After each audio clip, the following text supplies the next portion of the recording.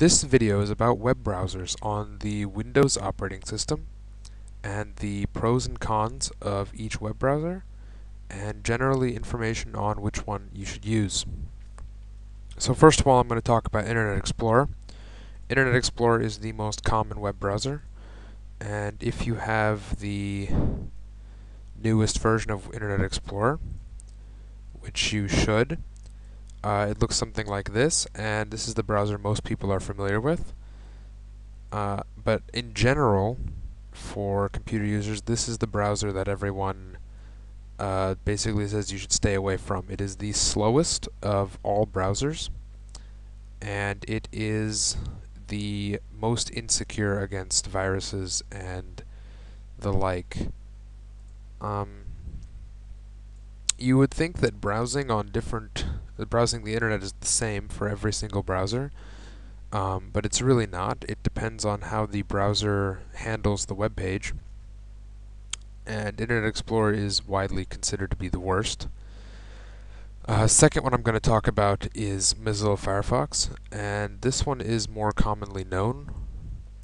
And Mozilla Firefox looks something like this. It's pretty basic. Most of you have probably used Firefox, and it is a decent and very good alternative to Internet Explorer. Recently I found it a bit clunky. It's kind of dominating. If you look at the top bar, when you'll see some of the other browsers, you'll see what I mean. And it's also a little bit slower. It's important to understand, however, that these browsers are continually updated and are always different, as in this is Firefox 3.6, and I believe another one is coming out soon too. I mean, they're very often updated, and it's important to keep your browser, no matter which one you use, updated to the most recent version. Firefox is a little bit faster and much nicer of a browser. The important part about Firefox is the extensions, and I believe all the browsers now support this, but extensions are essentially add-ons that you can attach to Firefox to make it better.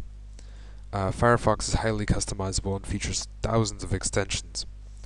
However, most of these extensions feature problems and kind of slow the browser down, so I kind of stopped using them. And I switched to Chromium. We'll get to that one later. Right now I'm going to talk about Safari really fast. Now, Safari is Apple's web browser, and it originally is for the Apple operating system, but it was ported to Windows. And to be honest, when Apple ports programs to Windows, they perform much worse than they do on Apple computers. For instance, I believe that Safari is one of the better browsers if you're using an Apple.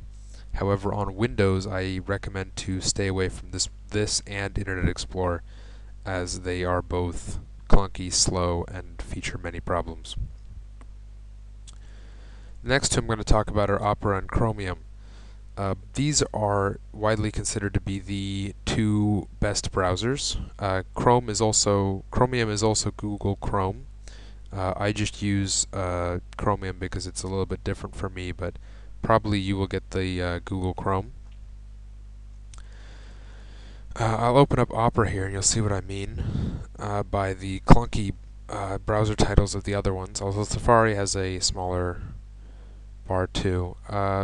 Opera is pretty slow to open, but when it does, you can see it has a much cleaner UI, user interface. It's also one of the faster ones and features, this is the home screen. It's called Speed Dial. And what Speed Dial is essentially your favorite websites that you visit appear here, and you can easily, let's say, go to Amazon.com by clicking on this, and it opens it up. And the speed of Opera is much faster, much nicer, and far more secure than the other browsers. I highly recommend Opera, although it is not my operating system that I personally use. It is very good. Looking at this, it's important to note, however, that every browser states that they're the fastest on Earth. This is not actually this is not actually scientifically proven. Finally, there's Chromium or Google Chrome, and this, in my opinion, is the best browser on the market. As you can see, it opened remarkably fast. And if we look at it, it has a similar system as Opera does with the speed dial, or in this case, it's favorites, or I don't know what it's called exactly in Chrome. Chromium is the fastest browser in my personal test. It opens pages much faster, and it's highly secure. It's supported by Google, so many of Google's features are built in to the system. So for instance, my Google Chrome will automatically synchronize my bookmarks with my other Google Chrome. So on my laptop, for instance, the same exact bookmarks appear. And also on Chrome, it's cool that the address bar, which is usually just for typing in, www.google.com or something, address bar also supports active search, so I can search up Prague, and it searches just as if it were Google search. And you can even do some more advanced features of this, and I'll probably do a specific video about things you could do in browsers. But you can, let's say, type YouTube, and then tab. You hit the tab key. Well, YouTube, tab, and then it searches specifically in YouTube videos. So I can search YouTube, hit tab, and I can search Prague in YouTube, and it goes straight to YouTube search. And this is fantastic. And I'm not sure what others there are, but Yahoo, no, there's no Yahoo. Gmail, tab, but YouTube works for sure, and that's a nifty feature. So again, it's just you type YouTube, and then you tap tab, and it instantly searches in YouTube just like that.